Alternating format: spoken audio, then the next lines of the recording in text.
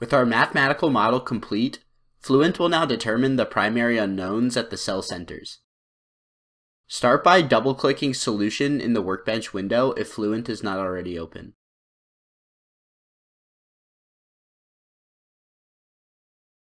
To prepare the solver for the calculations, double-click Controls in the tree.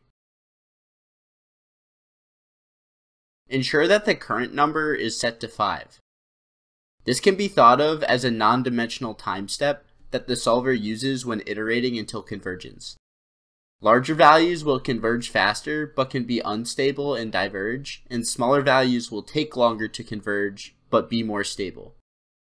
This value works well for our simulation.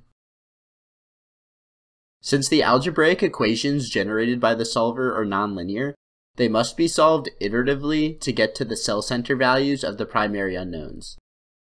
To reduce the linearization error, we will lower the criteria for convergence by expanding monitors in the tree and double-clicking on residual.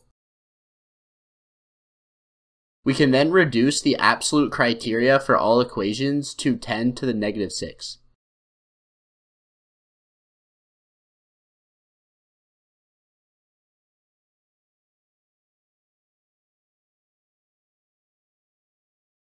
This means our solver will stop iterating when the change between iterations drops below this value.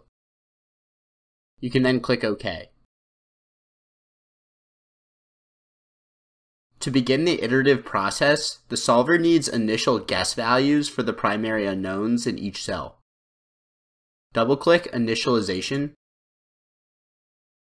Select Standard Initialization and change Compute From to Far Field.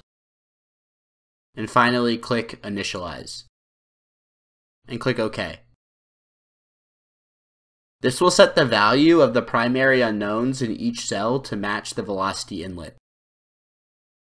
We are now ready to begin iterating. Double-click Run Calculation in the tree, and set the number of iterations to 100 to be safe.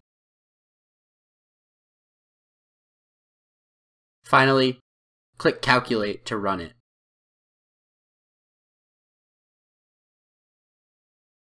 Once the calculation is complete, we should see that the results converged pretty quickly.